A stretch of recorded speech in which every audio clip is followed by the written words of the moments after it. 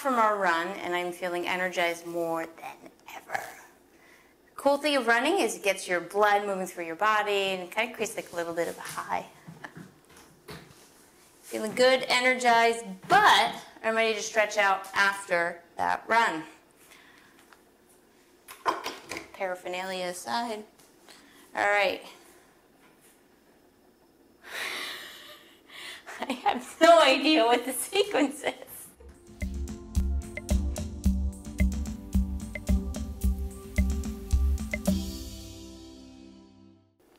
We are back, we are warm, so we're gonna go right to a downward facing dog. The important part here now is to really focus in on your breathing. Tune back into the even inhale and exhale. Start to bring your heartbeat down to a rhythmic pace. You want to pedal the legs out for a minute or two. That's a pretty good idea. You can pause the video and just do that. And we're going to keep moving though. So as we step the feet together, lift the right leg high in the inhale. Bend the right knee, stack the right hip over the left, and a three-legged dog. Now in this one, I love to drop the left heel down towards the mat, press down through the palms, and look back at the left foot.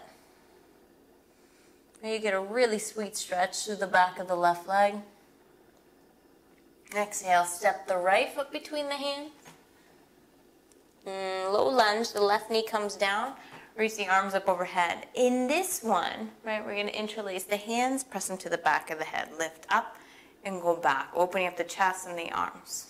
We want to get the blood from the fingers back down to the rest of the body because they've been jogging along by your side the whole time. Go ahead and extend the arms up. You're going to hook the thumbs, reach up and back.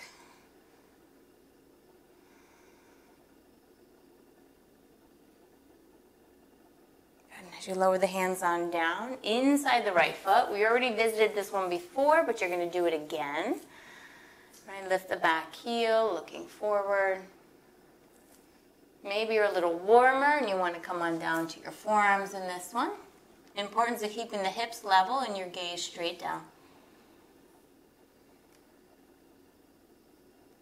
Now, if you are down like me here, you're going to come back up to the hands, turn to the side, and let's go into a runner's lunge. Bending the left knee, you can stay upright as I am, or if you want to go down a little bit lower, the importance is what your spine is doing. So you always want to keep a long spine. Hand can go inside the thigh, rotating externally, but just keep your hand above or below your knee.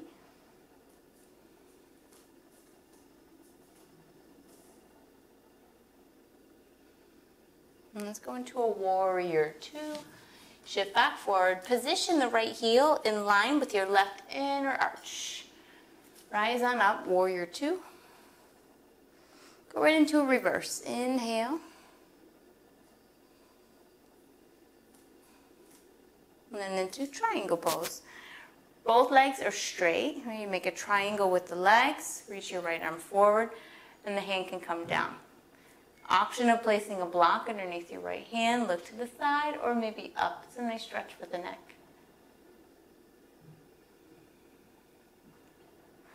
And stretch the hamstrings. Lower your left hand down. Pyramid pose. Hop that back foot in. Inhale to a long spine. Exhale, folding, draping your belly button over your right thigh. I know for me, I start to walk my hands back, but you may be up here. You may be here, you may be even higher. Use blocks as you need to appropriately to keep this back straight and not rounding.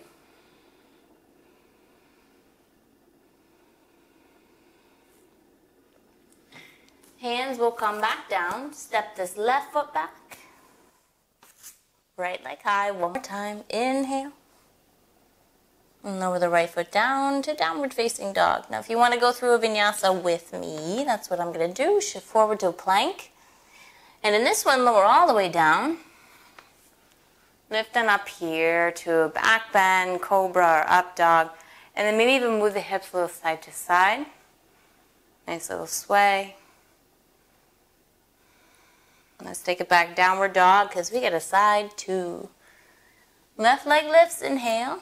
Bend the left knee, three-legged dog. Drop the right heel down.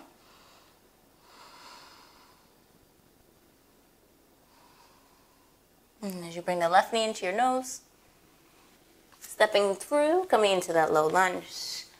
Arms reach up overhead, position first in your lunge, and then interlace the hands, take it to the back of the head. It's like a nice little hammock. You can pretend that you're in here, lifting up from the chest. Get comfy. The arms will reach up overhead, hook the thumbs, pull the arms away, the fingers like they're moving apart from one another. Hands inside the left foot, coming into that lizard lunge once again. Option A, back knee lifted, you're on the hands. B, you can come on down to the forearms.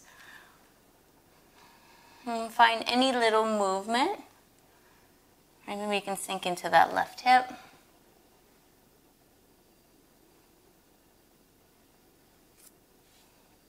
And as you rise up to the fingertips, I'm going to turn to the right. Long spine. Any variation you did on the first side. Right, so the left inner hip probably all along the hamstring.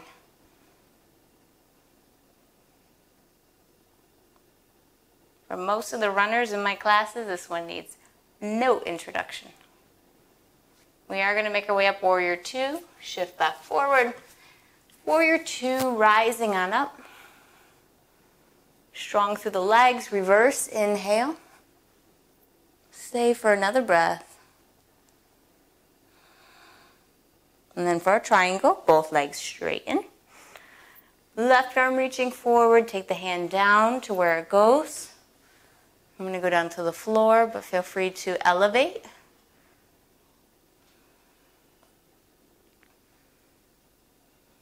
And then as we move into our pyramid on the other side, the right hand comes down and hop that back foot in. The toes pointed towards the front right corner of the mat. Inhale to a long spine. Folding forward, exhale.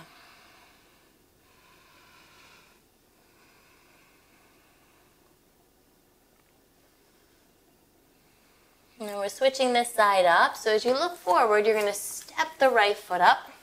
Feet are separated inner hip distance. Inhale to a long spine. And exhale, folding. Rise on up to standing. Shift the weight over towards your right foot. You're going to bend the left knee. Once again, take a quad stretch. Remember, the left knee tracks down. Maybe the right hand comes behind, grabbing the wrist. If you have a lot of flexibility in this quad, you can also wrap the toes up and then grab for the wrist. Just little fancy points. All right, release that. Hands will come towards the waist. Bring the left knee in towards you. And you're going to cross the left ankle over the right knee. Now stretching the outer left hip. Bend the right knee, drop the hips down. Hands can stay at the waist or interlace the hands at the small of the back. Inhale, lift on up.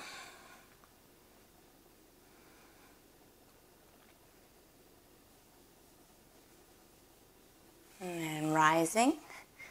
We will now switch sides. Lower the left foot down. Shoulder the quad twist on the right leg. Bending the right knee. Staying just as is or wrap the foot up. I'm going to do a nice little toe crack there. The left hand comes behind. You can grab the right wrist. Noticing too the importance of keeping the belly pulling in, not overarching in the spine. And let's go for that hip stretch. Cross the right ankle over the left knee. And the more you bend into this left knee, obviously the more you're going to feel it in your right hip. So how low you go is up to you and your hip. Importance of keeping this right foot flexed so your knees are protected. Right, they're doing enough work out there. So a little different on this side. Lift back up on the inhale, release the hands. You're going to step your right foot back.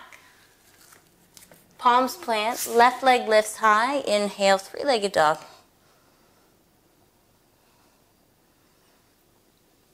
And you're going to bring your left shin down into a pigeon pose. The left knee towards your wrist. Settle as far as you can down or elevate using a bolster or a block underneath your left hip. But as you have this right thigh wrapping down towards the mat, either stay upright or fold halfway forward, coming onto the forearms, or if you want to fold all the way down, that one's up to you. Most importantly, that you're feeling sensation and a stretch in your outer left hip and nada in the knees. Now this one, we can stay here for a long time. But you get the drill. Hands come on down, press up and back, three-legged dog. Lift that left leg up. And we are going to switch sides, so now lifting the right leg, inhale. Three-legged dog, coming onto your right shin for pigeon pose, setting up on this side. So you can notice on this side too that I have this front foot pointed because it's closer towards my left hip. If you have more flexibility, bless you, you can bring your shin closer forward to be parallel, and then you're going to flex your foot. Okay. Notice that your left thigh needs to be wrapped down, or take your foot in a little bit closer. Stay upright or come on down to the forearms, and keeping that right knee safe and pain-free.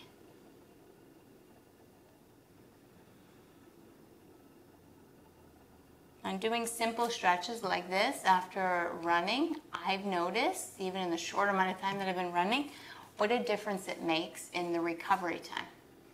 And so even taking these 15 minutes to recover from the physical activity that you've been doing can make a huge difference. Every little bit adds up. I'm going to come back up, sweep this left leg out in front, and arms out in front, lower, lower, lower onto the back. Now I give you options if you want to do bridge or if you want to go into wheel. Right, bridge, you start out bending the knees, arms by your side, press and lift on up. And you can either stay here or take the arms by your side, fingertips face in, to press and lift on up to wheel. In either posture, and the importance that your chest is pressing back. I love this one to open the entire front side of the body. And you're going to ease your way down all the way. It was not great. So once you come on down from your back bend, we're going to rock our way up to seated. I'm going to come over to the side and actually face you. Take the soles of the feet together, coming to Baddha Konasana, long spine inhale. Exhale to fold. Maybe the elbows to the inner thighs.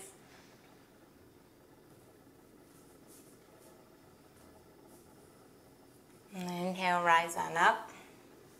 As the legs extend out in front, bend your right knee. You can cross the foot over if you want, taking a spinal twist. This left elbow can hook over the knee with the arm up, or just hug your right knee as you twist. And back to center, counter twist over to the left. And then we switch sides.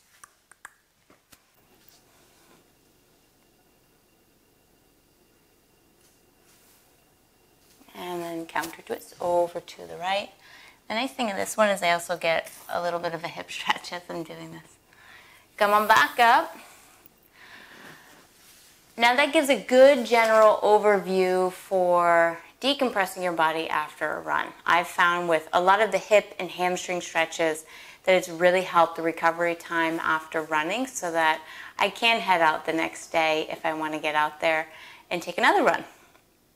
For more yoga, fitness, wellness, and travel tips, head to livefreewarrior.com.